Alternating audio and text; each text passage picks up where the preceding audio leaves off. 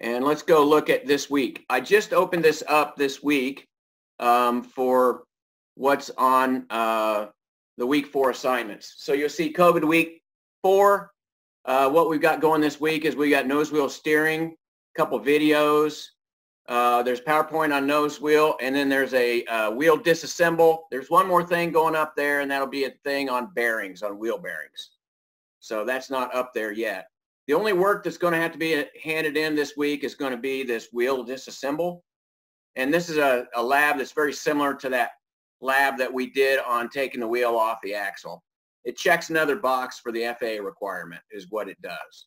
And it makes it so when we do go to make stuff up, it'll be a little quicker. The other thing that we're going to talk about, and it'll probably be on next week's thing, but we're going to talk about it today, is brake master cylinders. So that's what we got on the schedule. So what I want to do without further ado is let's look at the PowerPoint program on nose wheel steering. Can everybody see the PowerPoint? Or is that not showing up? I don't see the PowerPoint yet, but I see your screen. Okay. Well, let me do it this way. May have to give me just a second. And I think what I got to do is I think I got to click over here on a different share of the screen.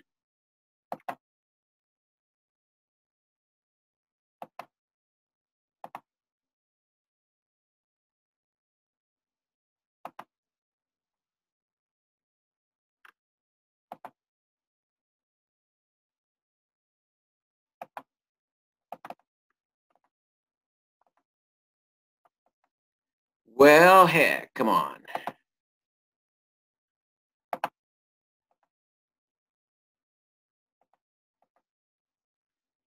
Here we go. Now we go. All right. So we're going to say share video, share screen.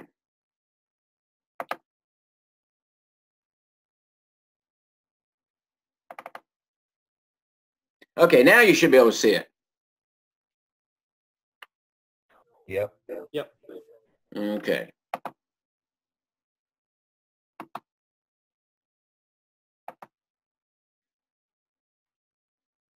Okay.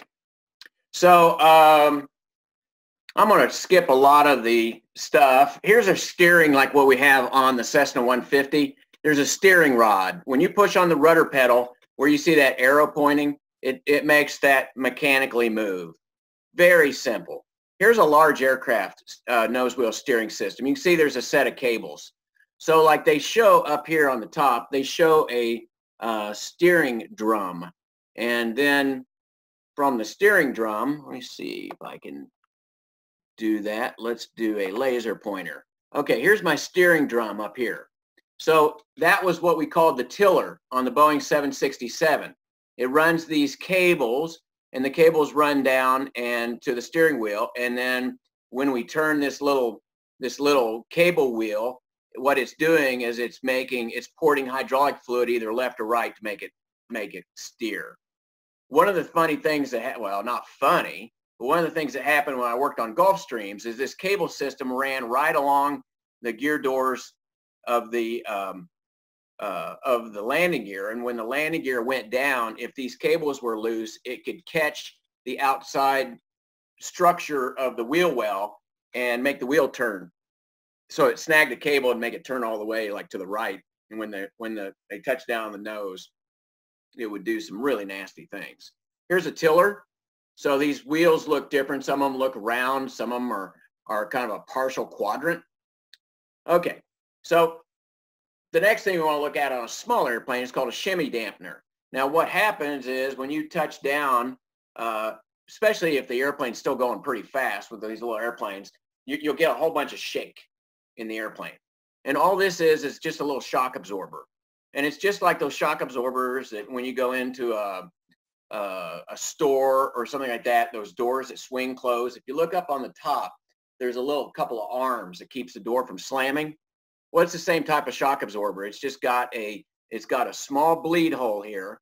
And when you push this rod, when the gear pushes the rod here, then fluid has to transfer from one chamber to the other, and it comes through this calibrated orifice.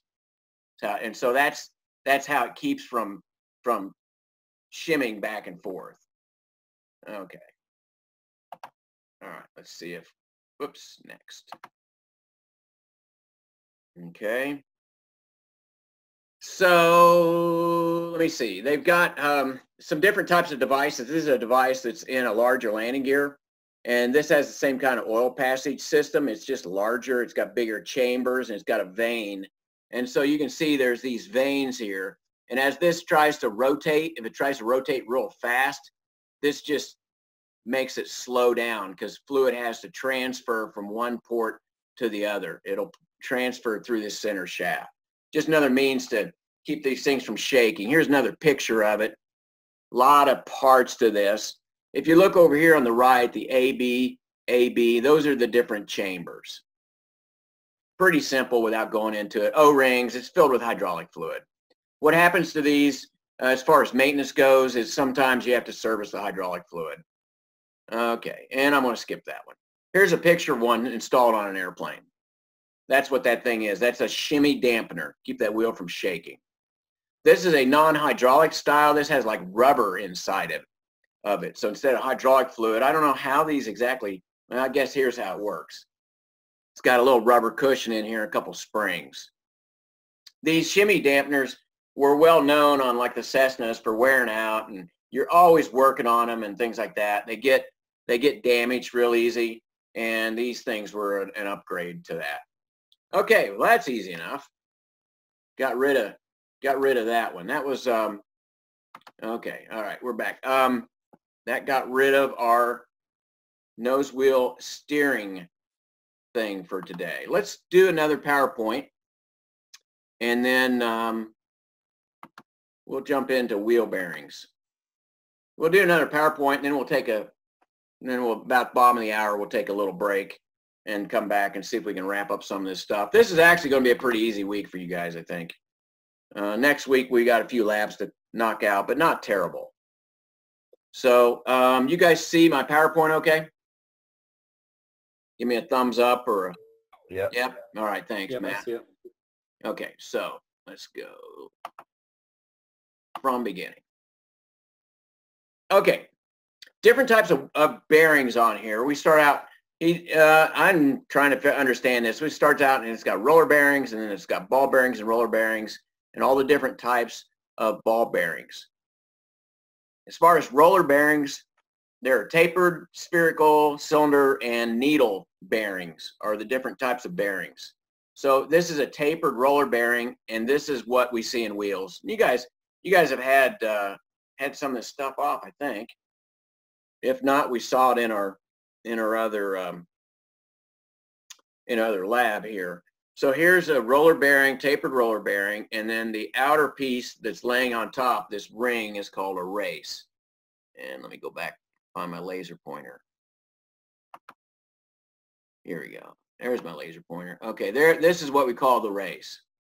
So there's our bearing and our race. So here we've got, shows our, let's see, I may have to move this a little bit. Okay, good. We've got our outer race, this outer ring cup is what I call the race. It's got a taper into it. Then there's an inner cone, and these bearings, these rollers will ride on the cone, and then there's a cage that holds them all together. So that's our different parts of that. Here's our wheel with a cutaway. This is a large airplane wheel. Think Boeing.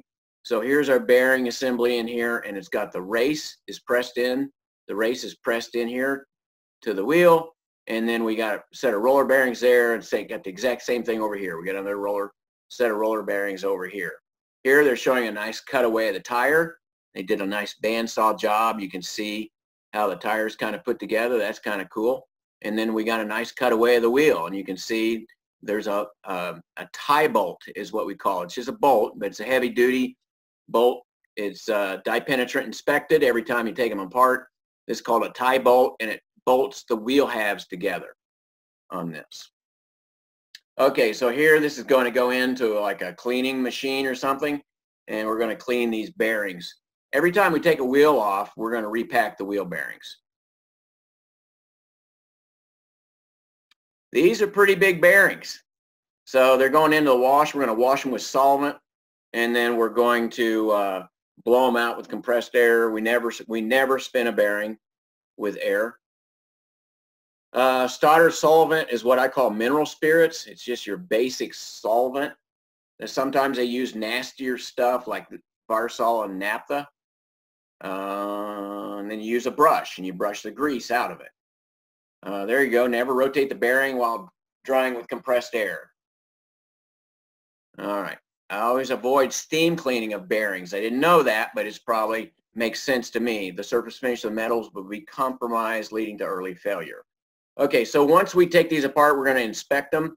I'm going to look for pits. I'm going to look for what we call galling. I'm just going to, I should see a nice, smooth, shiny roller and a nice, smooth, shiny race. And if I don't, these things aren't terribly expensive. So it doesn't cost a lot of money to change a bearing out, not in consideration with other things on the airplane cost. Okay, so pretty much they're just saying what I just said. Flaws detected in a bearing are grounds for replacement. Okay, here's some different flaws. This is what I call galling. This is where the mating surfaces have been running together and putting big grooves, and they put a groove in the metal. It's not like a cutting groove. It's like a grinding or a scraping type. If the metal gets hot, it welds. Yeah, we've seen that before. This is pretty much what you see. If you see something like this, at the same time, you will have other parts that look like that. And this is what happens to the rollers when galling starts happening. Maybe this thing's run without grease, or maybe something caused this to jam. That's kind of what happens. Lack of insufficient lubrication causes a bluish tint. That bluish tint means it got hot. The ends of the rollers were overheated, yep, to show the discolor. All right, so that's what happens when this stuff gets hot. This is called brunelling. This is an impact damage. Looks a lot like galling, but it's smaller. Indentations in the bearing cup and race. Vibration and premature bearing failure. Okay. All right, so I'm going to skip this. Too much reading for me. False brunelling is another possibility caused by vibration in a static state. Okay, this is what they call false brunelling. It's a metallurgy term. I don't know. All I know is if you look at bearings and they're not shiny and smooth, they're probably going to get rejected. Grayish black on the bearing cup caused by water that's gotten into the bearing. Those are stains and surface marks. Okay, and I've seen that before. This is what you see when something sits. If something sits for a long time and you don't move the airplane, it's been sitting there for 2 years, you'll see that kind of thing. And that's staining and surface marks. It's kind of a corrosion thing. Water damage. Okay, what are they showing us here? Etching. More corrosion. Same type of thing. Airplane's probably been sitting there for a long time. Okay, this is bruising. Now, I'm not familiar with bruising. I guess you can see here that we've just got places where it looks like your skin, I guess, when it gets bruised. Okay, I have seen this.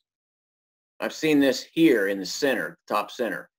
I always thought that was kind of when it starts to flake away. I always thought some of these things might be chrome, but maybe not. But you'll see metal flake away. So maybe that's what they're calling bruising here. This here and on the top right, I'm not sure. I haven't seen that before.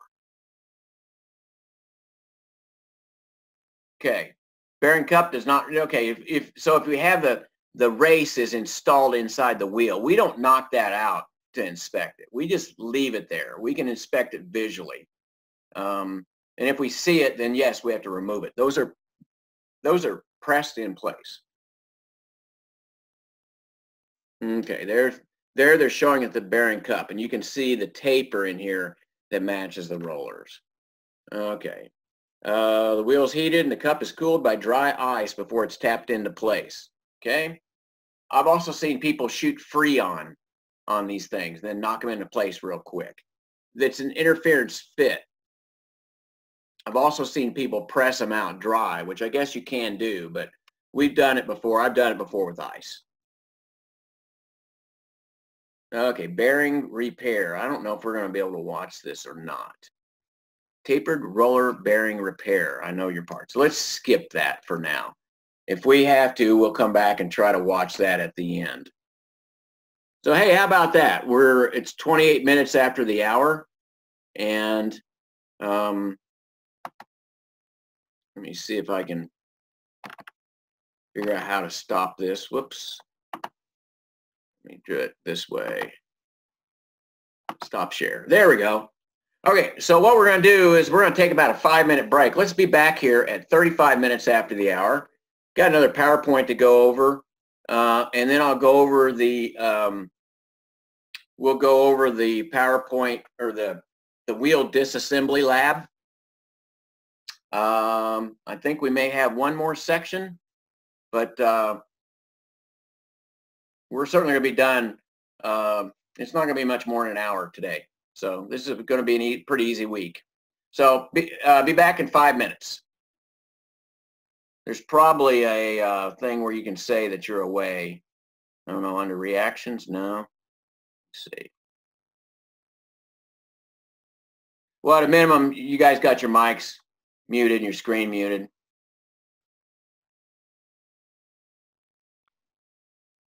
Yeah, I'll be right back. Yeah, well, I'll just get going at 35. At 35 after I get going, so. Okay.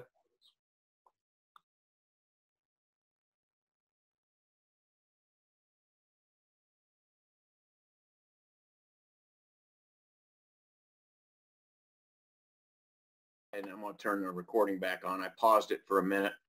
I'm going to look real quick and let's see what else we got here on this week.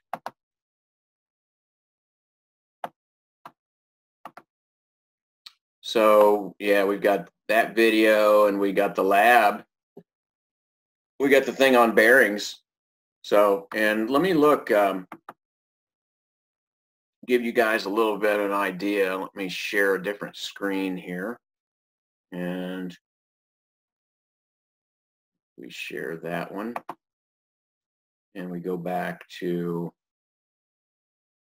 let me move that. Whoops, get out of here.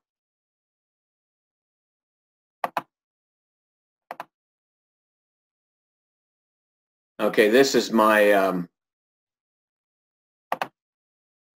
planning thing here. So what we've got left for this class is we got nose wheel steering. We're going to take a quick look at master cylinders so we can finish that up. And next week I was going to try to finish up the different brakes. And if we get the anti-skid in, maybe we can get out of here a little bit early.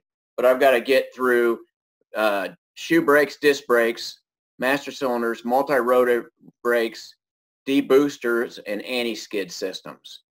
So that's what we've got left. So next week might be a little heavier. That's why I was going to try to do master cylinders. Just a little bit of discussion on master cylinders today. So then we would just have the different brakes and anti-skid. And I could do anti-skid on the 29th. That'll be absolutely minimal. And I've got, what do we got here? Did I list any labs? Let me look here and see what I got for labs. Okay, we've got, it looks like we've got the nose wheel, demount and inspect tire, clean and store tires. That's be quick. So there's 2 or 3 labs. The just brakes, we're going to have to hold off on that lab, I think. I don't know. We got about 3 labs next week and maybe 1 or 2 labs the following week. But we'll do those as a group. If you guys want, we'll make it a little bit more livable. So that's my plan there. Let's stop sharing on that one. Okay, so what else we got to talk about? we got the lab. Let's talk about the lab here. Okay, so this lab is a lot like the lab that we did on the tire removal. What my goal here is when we do the makeup time, I wanted to be able to do just one day. And my plan was we got to do the wheel, take a wheel off the airplane, pack the bearings, adjust the brakes, put it back on, check the brakes, inspect the brakes, put it back on. And we got to disassemble a wheel. And I think that's it.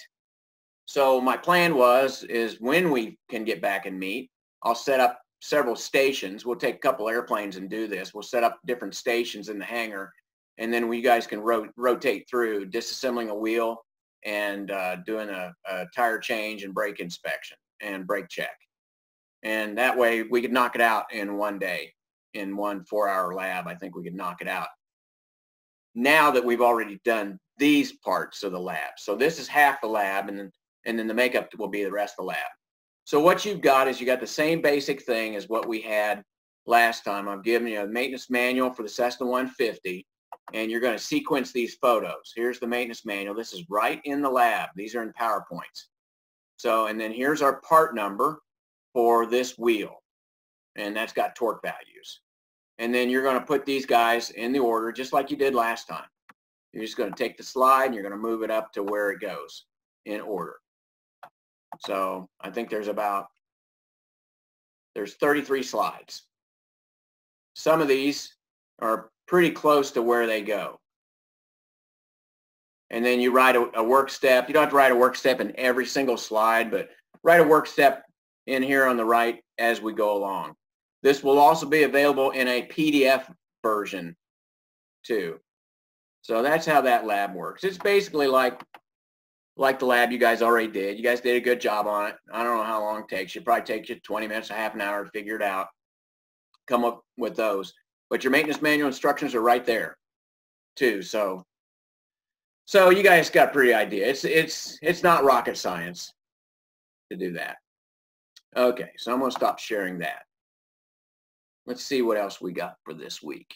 What I may do too is if you guys start to get ahead, I think Gary's going to lighten up on some of his course load here pretty close to the end. So if we got some more stuff, I'll start turning my stuff on a little earlier so that if you get it done, you'll have more than a week if you want to get ahead a little bit. So let's look at what else we got up here. We've got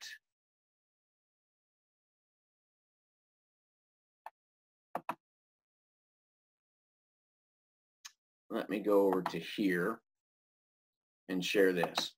And what I want to do now is just for a few more minutes, we're going to talk about brake master cylinders.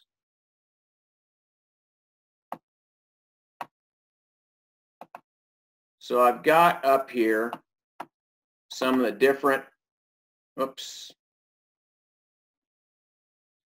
types of brake master cylinders. So here we are. This is kind of like, you guys can see this screen okay, right? Set of brake pedals, master cylinders. Somebody give me a thumbs up or something like that. Yep. Okay, perfect. Okay, so here we can see the brake pedals.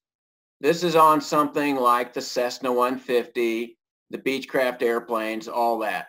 So we've got these master cylinders here. You can see they're over here on the right-hand part of this picture. So when you push with your toes, it compresses the rod in that master cylinder. And I need to size this, resize this. Let me get rid of that. Is there a master cylinder on both sides of the cockpit, or is it just on the left side? It depends on the airplane.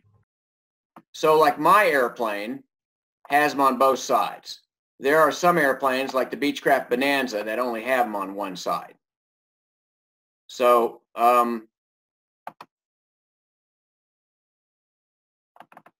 if we look at this picture here,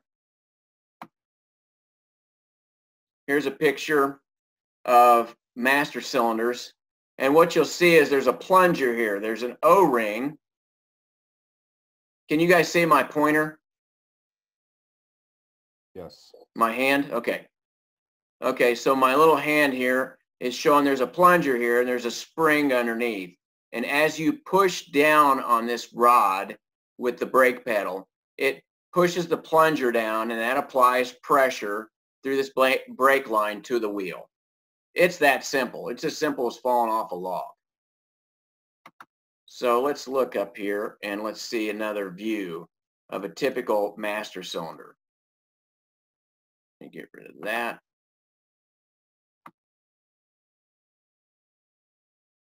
Okay, you can see here on this one picture, the Grove master cylinder. This is exactly what I have in my airplane. The reason it's wide there on the top is this acts as a reservoir. So I can put several ounces of fluid in this. And then if you look at this next picture, here's the picture off of Flight Mechanic, and you can see this one's kind of installed upside down where the fluid's underneath here. And that's another way I've seen these in an airplane. That I haven't seen that. This is out of the book. This has a rubber boot. Now this looks like more like something on a car, but there are some airplane installations. You can see the piston down here and you see a spring, and then you see this output to brake on the very right hand side of this picture is the fitting. So typically what we have to do with these is we will take these things apart and we will replace the O-rings in these. Let's see if we got something that shows us an O-ring. There's little O-rings in there, and that's all that goes bad. These things, they're about the simplest things you ever saw to work on. I wonder if they got one blown apart here. They should have a plunger. There's a style here, this one right in the center. This style has a reservoir connected to it. So coming out of this top plug port will be a line that goes to a little can that holds hydraulic fluid. 5606 is usually what's in them. So here is, let's see if we can see a big picture of this. Well, that's not the side I was looking for. Okay, well, anyway. Here's a good picture here. Let me see if we can see this.